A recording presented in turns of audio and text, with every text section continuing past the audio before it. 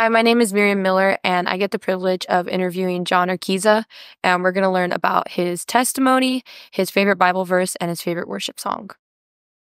Hi, John. Hi, Mary. So can you tell me how you came to the Lord? Well, I always knew there was a God.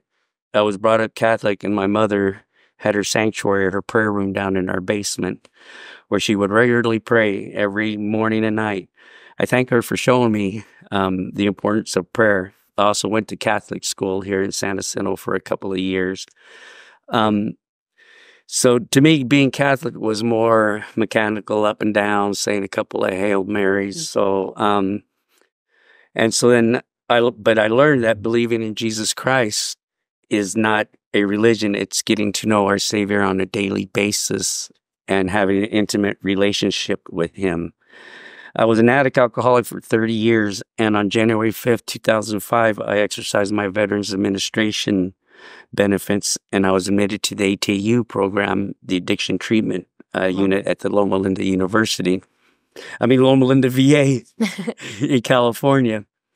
I have been clean and sober since then. In the ATU program, they taught you that you had to have a higher power, even if it was a doorknob. So, somewhere to take your baggage to. I was in the program for 18 months, and where I learned about myself, my issues.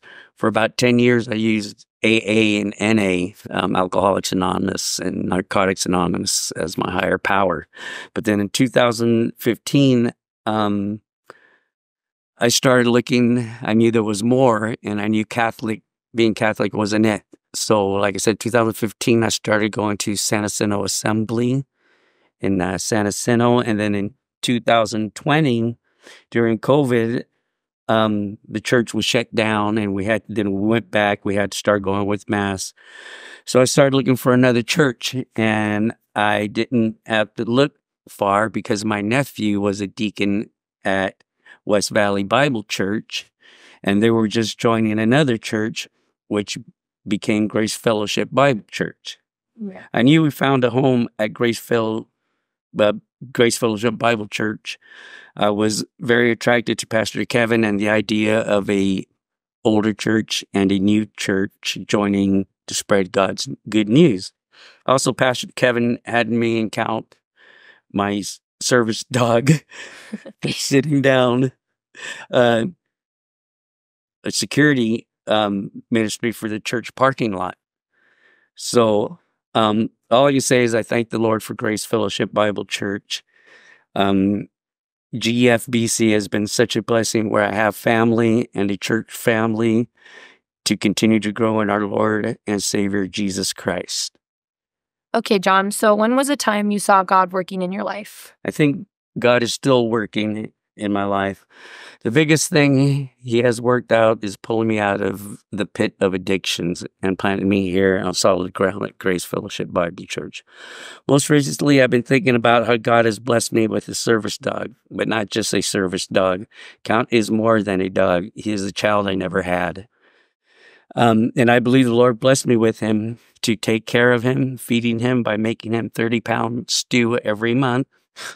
Exercising him, we go on hikes, bike rides, and fetch ball. Spanish, English, sign language. It was a blessing to have a therapist at the VA who was a believer also. And in 2021, I had to retire under medical conditions from the Veterans Administration. My therapist, Mandy, started talking to me about a service dog to help me with my issues and with my PTSD, anxiety, depression, and all my other issues. And like I said, Count has been more than a service dog. He helps me get out and about with, we do Love Unleash in the community, and then the Good News Club we do during school time with the kids. And of course, the kids here at church, he just loves them to death. Mm-hmm. Yeah. I honestly believe he is heaven sent because when I wake up in the morning, he comes, jumps on my bed. In the evening, I tell him to go to bed, and then I go and tuck him in. Count is trained in medical alert and scent training. I can tell you an incident a couple of years ago where security was giving me a Hard time about count. Long story short, after about 10 minutes, I was getting mad. Fight or flight was kicking in, and he could feel it. And he was sitting right next to me, and he pulled me away from the incident. So then I went to my truck and cried and thanked God for count. Oh, that's so sweet. He is something. So God has blessed me with the perfect dog for me. And then I heard one of the kids tell her friend that Count is our church dog. So that just melted my heart. He really is. Yeah. So thank you, God. Okay. What is your favorite verse or passage and why? 1 Chronicles 14 is my favorite one. Jabez cried out to the God of Israel, "Oh, that you would bless me indeed and enlarge my territory, and that your hand be upon me, and that you would keep me from evil, so I would not cause pain." I like this verse because it has everything in it. He cried out for the Lord to increase his territory, which I believe he does. He has done with this church and with definitely. Count and the things we get to do. And at first I thought it was trust the Lord with all your heart and lean not on your own understanding. But I say Jabez's prayer every morning, and I ask him not to, that would keep me from evil so I would not cause pain. And I ask him every morning to keep me from evil so I would not cause pain to him, Father, the Holy Spirit, myself, or anybody else. Yeah. So, and fear of the Lord.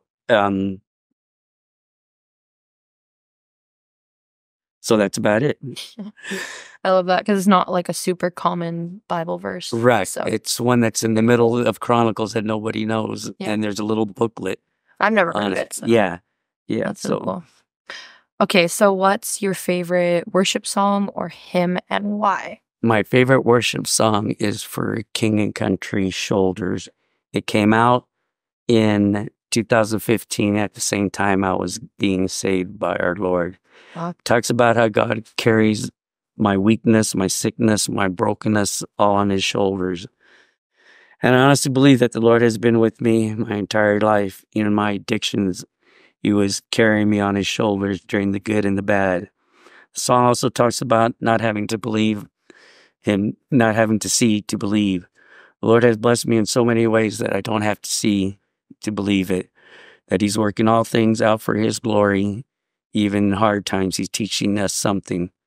Also in 2018, I had the privilege of holding the United States flag at Harvest Crusade. Really? Me and a bunch of veterans. That's awesome. Held the giant American flag, and King and Country was there. So actually? so they played that song. Cool. So it was really, it's all been God sent. That's all I have. You know, it's him the whole time. I love that song.